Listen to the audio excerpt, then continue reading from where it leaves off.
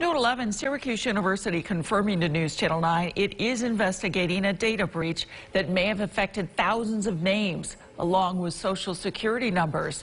The university says that when it learned of the breach, it secured the account and then it began an investigation with the help of a computer forensics firm.